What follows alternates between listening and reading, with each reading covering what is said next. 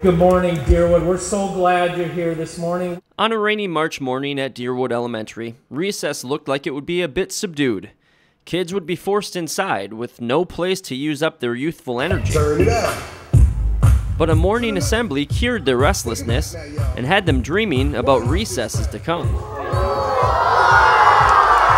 The kids were shown the designs for a new playground, one that is being funded by a grant from the Target Corporation, teaming with Ellen DeGeneres. So we're here for one reason, and that's to celebrate, but most importantly say thank you to a number of people that made this happen.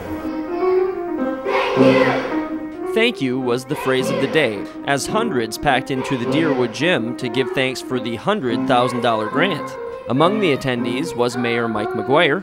I want to thank Target as well for not just this contribution, but contributions to our community at large, and for your investments in schools nationwide. It's a very important investment, and we very much appreciate that. And we really value the communities where we have stores and the people that live in those communities. And we do a lot of things in the communities. We donate a lot of money, we donate a lot of time. And one of the groups that we really like to be involved with the communities is schools. And a special thank you was given to Deerwood parent Lindy Faltzgraff. Without her letter to Ellen, there would be no assembly and no new playground. And she said, you know what, we need a playground. We need a playground that will suit all of our kids, that will help our kids have a great time out there and be safe. I'm so grateful that a school that has given so much to me and my kids, that I was able to do something to give back.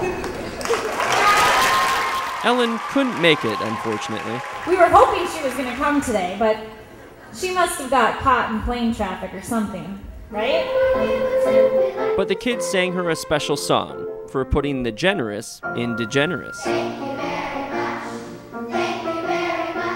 Lindy, Ellen, and Target understand the importance that activity plays in education, so it was fitting that on a morning with no recess, the celebration gave the kids a chance to get up and be active. To the right. Crisscross.